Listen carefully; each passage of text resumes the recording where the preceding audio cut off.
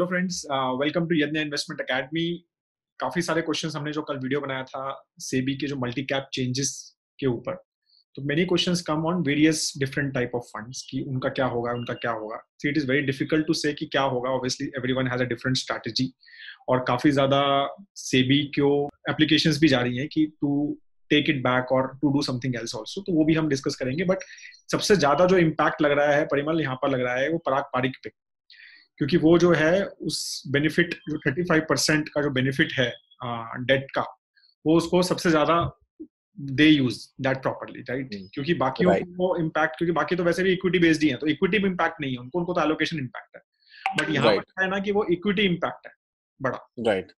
Right. तो उनको तो पूरा मैंडेट ही चेंज हो जाएगा अगर दे remain in this category. So this video is Right. majorly for the Parag Parik discussion to understand in detail कि क्या क्या options उनके पास हैं और हमारे हिसाब से जो most likely scenario है which they as a fund house will take and they will do वो that, भी डिस्कस करेंगे वो हम। भी डिस्कस करेंगे यहाँ पे। ठीक है, तो yes. I will share my और लास्ट में एक कंक्लूडिंग कमेंट में ये भी दूंगा, बिकॉज जब ये सारी चीजें हो रही थी, इतना सारा चेंजेस सेबी ने प्रपोज किए हैं, 1.2 लाख करोड़ रुपीस का टोटल कैटेगरी है, मल्टी कैप कैटेगरी।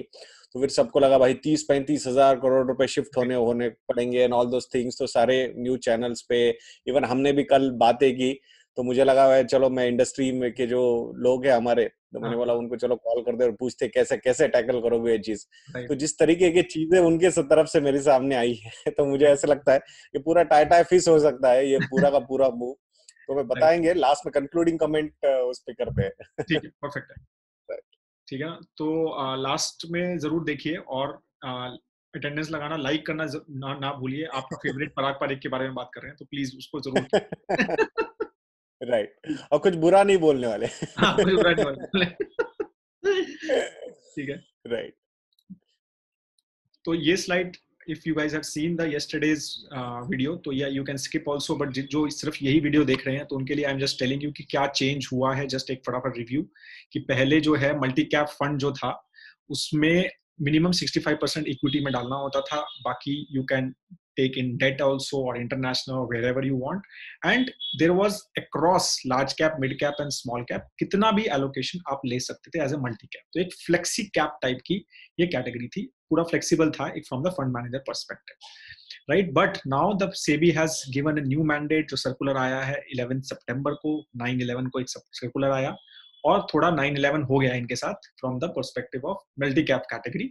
तो वो 75% अभी उन्होंने बोला है एलोकेशन मिनिमम इक्विटी में रहेगा और 25% in large, 25 in mid and 25 in small cap. ये चेंज हुआ है, ठीक है। तो just giving a quick overview कि क्या चेंज हुआ है।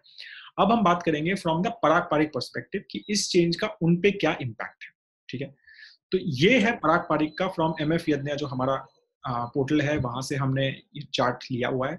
तो this is how the current scenario is कि करंटली परिमल अभी 37% उनका एलोकेशन है लार्ज कैप में, राइट। 16% है मिड में और 13% है स्मॉल में, और रेस्ट अराउंड 27% उनका है फॉरेन सिक्योरिटीज में, और 7% के आसपास का कैश है करंटली उनके पास, right. So this is the current scenario. और अभी जो मैंडेट के हिसाब से परिमल ये है कि ये तो 25% उनको मिनिमम रखना है, तो यही एक मीट हो रहा है। ये भी 25% रखना है तो यहाँ 9% ऐड, और ये भी 25% रखना है तो यहाँ पर 12% ऐड, राइट। तो और ये डिक्रीज करना है 27 से, तो 27 नहीं रख सकते, थोड़ा बहुत कैश वगैरह अगर मिला के रखें तो ये 20 के आसपास, हाँ, तो 20 के आसपास max I think they can keep in foreign equity. तो ये अभी आई थिंक हाँ, यहाँ बहुत सारे प्रेडिक्शंस आ रहे हैं कि बहुत सारे चेंजेस होंगे, सेल करना पड़ेगा, बाय करना पड़ेगा। तो ये अगर पराग पारिक के केस में बात करते हैं तो मुझे लगता है कि if they want to change, मतलब अगर ये स्ट्रेटेजी पे चेंज करना है, तो मुझे लगता है कि अराउंड 10-12% इनको ये सेल करना होगा, लार्ज कैप साइड सेल करनी होगी, एंड अराउंड 6-7% वो फॉरेन इक्विटी जो सेल करना होगा, जो थोड़ा अनलाइकली भी नजर आता है looking at their investment style. जो पराग पारिक की एक इन्वेस्टमेंट स्टाइल है, तो वो उनके लिए क्वालिटी हो या फिर वैल्यूएशन पॉइंट ऑफ व्यू से हो, जब तक वो कंफर्ट नहीं आता है, they do not go and invest. Otherwise हमने देखा है कि ऑनलाइन या सोशल मीडिया या फिर जो do it yourself kind of investors होते हैं, वो बहुत ज्यादा गंग हो है अबाउट दिस पर्टिकुलर फंड। तो वहां पे आई सीरियसली डाउट कि पराग पारिक यहाँ पे अपनी इन्वेस्टमेंट थीम चेंज करेगा. राइट. आई स्ट्रांगली फील कि they will carry their investment theme. अब रूल्स के हिसाब से वो मल्टी कैप साइड में फिट हो रहा था, तो दे हैव सेड कि okay we can run this as a multi cap fund. There should not be any problem. 65% equity side में हम लेके चल रहे हैं, so there should not be any problem. तो आई थिंक क्या सोल्यूशन निकल के आ सकता है, आई थिंक नेक्स्ट स्लाइड में we will discuss it. But chances of that कि ये कोई रिस्ट्रक्चरिंग करेंगे, आई सीरियसली डाउट. राइट. तो अभी ये इनका परिमल लेटेस्ट पोर्टफोलियो है अगर हम देखें, ठीक है ना. तो Yes. अभी अगर मेजरली मेरे को लगता है इस पे फोकस करना चाहिए हमें, number of stocks in portfolio. Yes. तो ये अगर आप लास्ट 7 साल का हमने यहाँ पर किया है, तो 30 के आसपास ही रह रहे हैं हमेशा. अभी भी 26 स्टॉक्स है इनके पास सिर्फ पोर्टफोलियो में, इंक्लूडिंग Yes. फॉरेन इक्विटी की बात कर रहा हूँ मैं, ठीक है, इंक्लूडिंग दैट. Yes. राइट. तो Yes. ऐसा नहीं है कि उसको एक्सक्लूड करा हुआ है. तो 27 स्टॉक्स हैं, और तो उस हिसाब से आप देखेंगे तो इनके पास तो बहुत ऑप्शन है. मुझे लग रहा है कि मतलब ये तो एक very focused, anyways very focused fund है. और Yes. दूसरा जो है ना, पराग पारिक को परिमल, मुझे जो जितना याद है, लाइक 3 साल पहले जब था ये शिफ्ट हुआ था, जब चेंजेस आए थे, तो they always used to think, मतलब ऐसा उन्होंने एटलीस्ट किया था कि we are more of a value fund बहुत है. ज्यादा, मतलब पराग पारिक जो वेटरन थे, हाँ. जो अभी नहीं रहे, बट उनका भी thought process completely value point of view से ही होता था. वैल्यू इन्वेस्टिंग वैल्यू पे ही इन्वेस्टिंग. उनकी ज्यादा से हाँ, ज्यादा सीरीज भी उन्होंने लिए थे. So exactly. No doubt about it. ठीक है ना. तो ये दोनों चीजें जो मेरे को दिख रही हैं, तो फिर नेक्स्ट स्लाइड पे अगर मैं देखता हूँ, तो ये है करंटली परिमल जो चेंज नहीं हुआ है. तो ये मैंने डायरेक्टली Yes. सेबी की वेबसाइट से ही उठाया हुआ है. तो वैल्यू कैटेगरी है उनके पास एक ऑप्शन, जिसमें 65% मिनिमम एसेट है इक्विटी में, और बाकी ओपन Yes. एंडेड है वो वैल्यू इन्वेस्टमेंट स्ट्रेटजी. तो वो तो कोई प्रूव नहीं कर सकता कि वैल्यू इन्वेस्टमेंट क्या Yes. है. Right. True, true, true. Amazon पे डाल के भी आप वैल्यू इन्वेस्टमेंट प्रूव कर सकते हो. So right. तो किसको कहाँ पे क्या वैल्यू दिखेगी पता नहीं, because when ever you cell a stock और शेयर, तो कोई बायर होता है जिसको लगता है इसमें वैल्यू है, जो वैल्यू है सेलर होता है उसको लगता है उसमें वैल्यू नहीं है. नहीं तो आई है. Think exactly. दैट्स तो वो तो कोई प्रूव ऑनगोइंग कर. डिबेट हाँ, विदाउट एनी कंक्लूजन. एग्जैक्टली. तो इसके ऊपर तो मुझे लगता नहीं कि सेबी इस कैटेगरी में एनीवेज कुछ करने वाली है, क्योंकि there is no definition of value as such. Right. तो एक ये कैटेगरी लगता है मुझे कि जहां पर ये जंप कर सकते हैं. और इनके पास क्या अच्छा ऑप्शन ये है कि इनके पास कोई फंड्स तो है ही नहीं ज्यादा, एक अकेला ही फंड है, और एक अब तो इन्होंने ईएलएसएस लॉन्च किया है. राइट. तो दूसरा ये है कि इनके पास ऐसा कुछ इशू नहीं है कि मेरे को कोई फंड हटाना पड़ेगा वहां से. राइट. दूसरा ये फोकस्ड फंड में भी जा सकते हैं परिमल ये. राइट. जहां पर मिनिमम 30 स्टॉक्स रखने हैं, और अगेन सेम चीजें हैं कि 65% टोटल एसेट है, और बाकी उनको कहीं पर भी डाल सकते हैं. आई थिंक मुझे लगता है फोकस में ही रहेंगे ये अभी.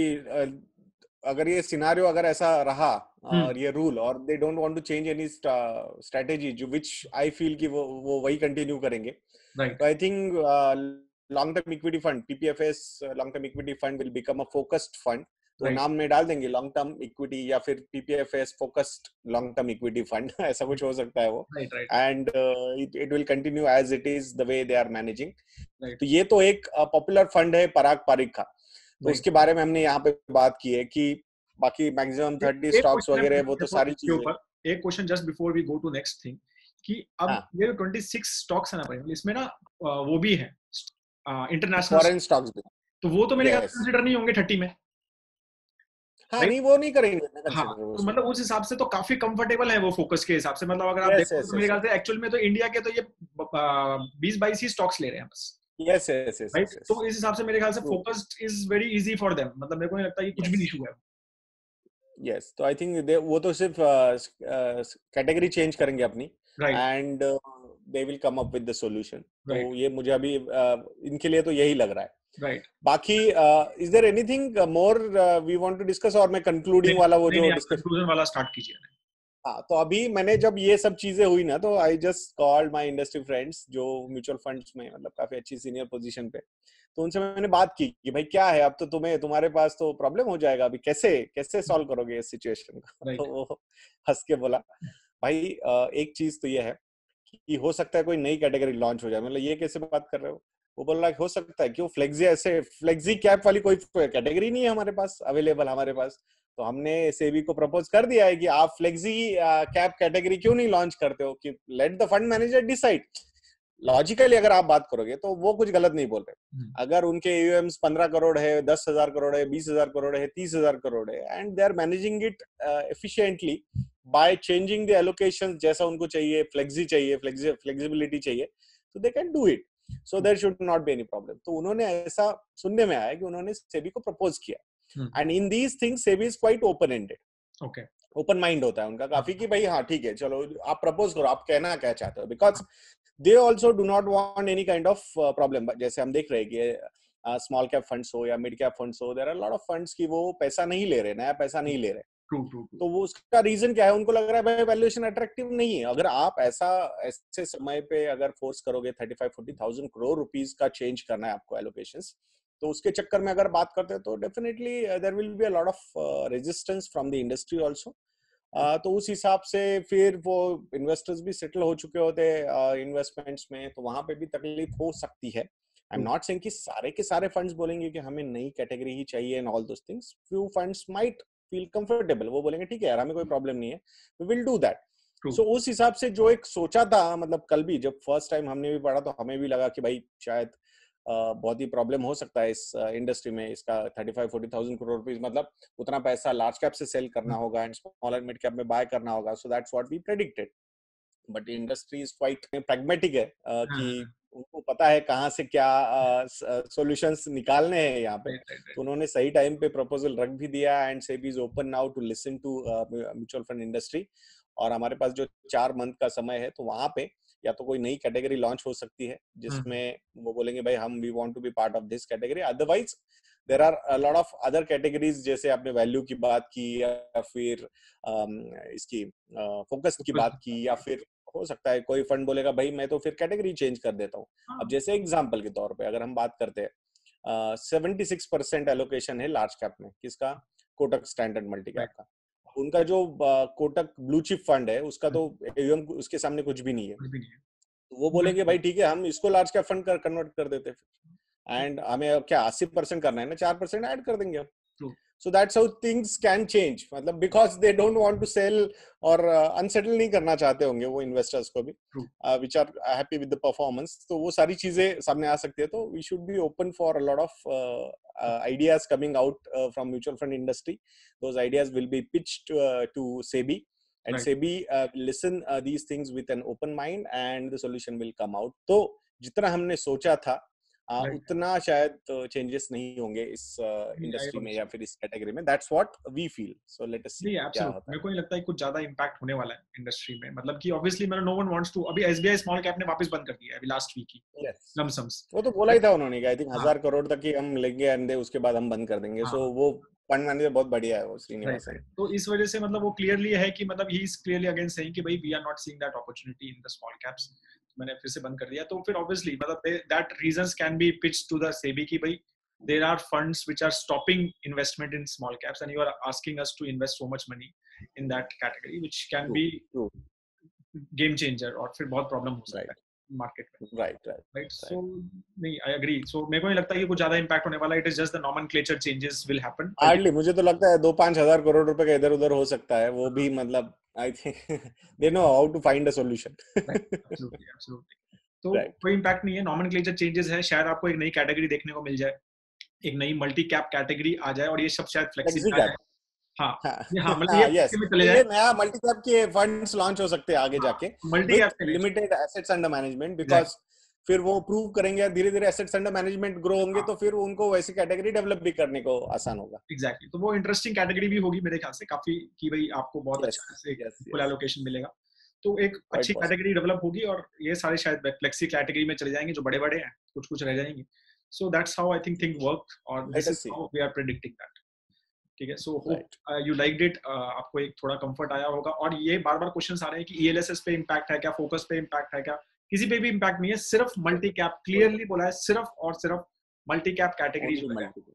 उसी पे इम्पैक्ट है, कोई फोकस्ड पे इम्पैक्ट नहीं है। काफी सारे वेबसाइट्स फोकस्ड और मल्टी कैप को साथ दिखाते हैं, नहीं फोकस पे कोई इम्पैक्ट नहीं है और कोई वैल्यू पे इम्पैक्ट नहीं, कोई किसी और कैटेगरी भी है, ईएलएसएस पे कोई इम्पैक्ट नहीं है, सिर्फ मल्टी कैप का ही चेंज है, तो मल्टी कैप पे ही होगा और किसी पे चेंज नहीं होगा।